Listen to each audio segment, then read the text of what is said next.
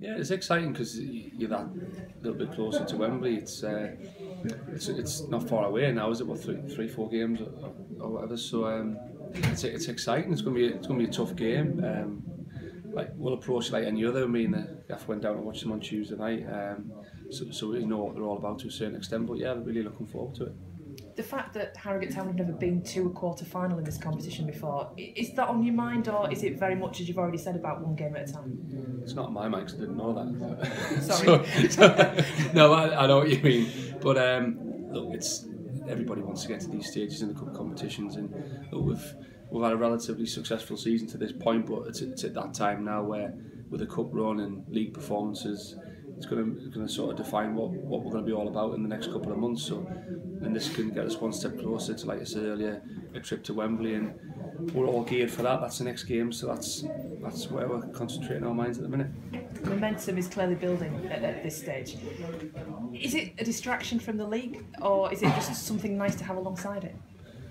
I think a little bit of both. I mean, we're happy with the league form at the minute. We're playing some really good stuff and getting some really positive results, scoring a lot of goals, but that being said, it is nice to have the cup game this weekend. It is a little bit of a distraction, but it's a good one. It gives us another avenue to be successful this season, really, so we're looking forward to it. So as you've mentioned, you've been to see Billericay. What did you make of them?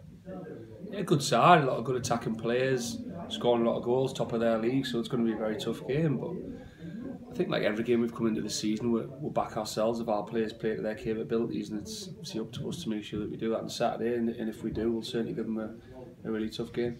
I've been told that they could be without their top scorer for this weekend. Is that something that you'd look to exploit? Well, it would be. I mean, any side you come up against, if their top scorer's out of the team, you'd be lying if it wasn't a positive. But I don't think we'll look at the way they play, but we won't look so much at the personnel, because that's nothing we can control. We'll just, like I said, we went to watch them the other night. We know a little bit of what they're all about. We'll look at a bit more footage, whatever we can find, and we'll come up with a plan to hopefully get the win. That's a big game for them, isn't it? It's almost their cup final coming into it, so for once, you're not the underdogs?